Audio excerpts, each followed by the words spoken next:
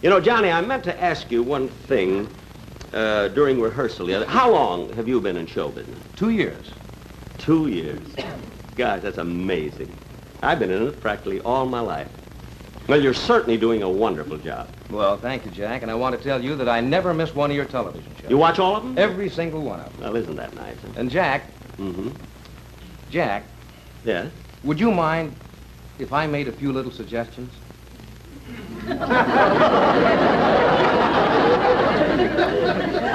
Suggestions? Well, in the nature of constructive criticism. Mm-hmm. You don't mind, do you? No. I think constructive criticism is good for everybody, you know. How long did you say you were in show business? 2 years. Out with it. Well, as long as I'm being constructive, Jack, this I have to tell you. Mm-hmm. Now, you may not realize this, Yes. but every move you make, your delivery, every little inflection that you have is exactly the way I work, and I don't think it's fair.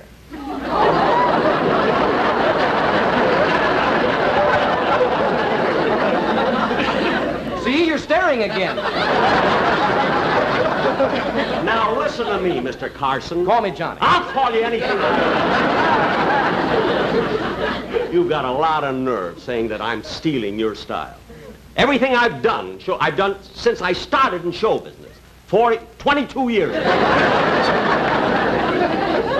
And if I were going to copy anybody, it wouldn't be an unfunny, untalented upstart like you.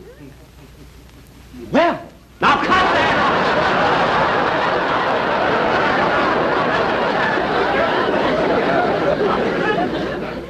Johnny Carson, I came out here at the start of my show, didn't I? Yeah. Telling the audience what I thought of you, how wonderful you are. Jack, wait a minute. Wait just a second.